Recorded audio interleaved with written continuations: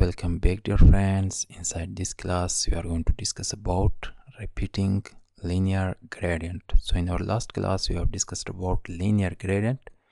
In this class we are going to learn how you can repeat the linear gradient. Open your code editor, and this is just the last class coding, and this the output. You can see it's here. I'm just going to make this just comment this one, because we are going to create a new line for the repeating linear gradient background, and you can say just repeating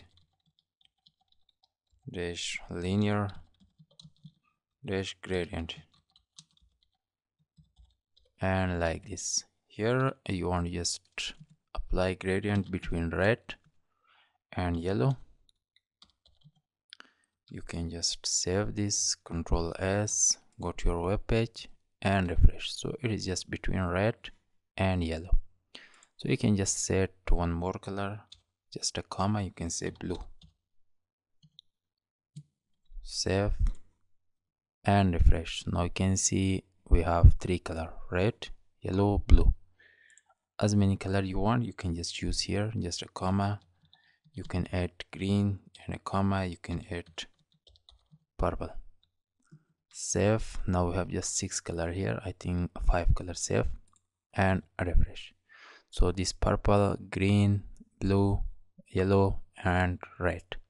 So this just the color, just combination.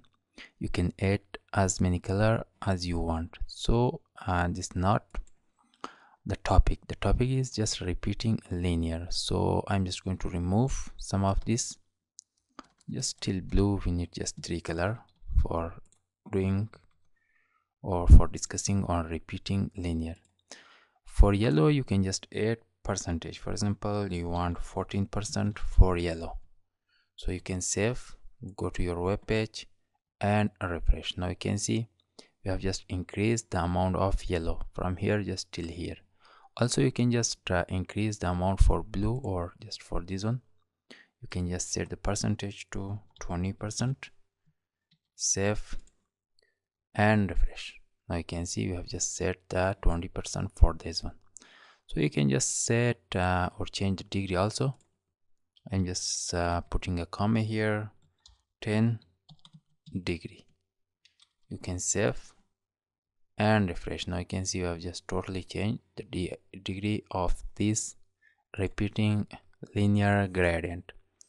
So you can just change the opacity, not opacity, just the percentage of any color. So this called just repeating linear gradient.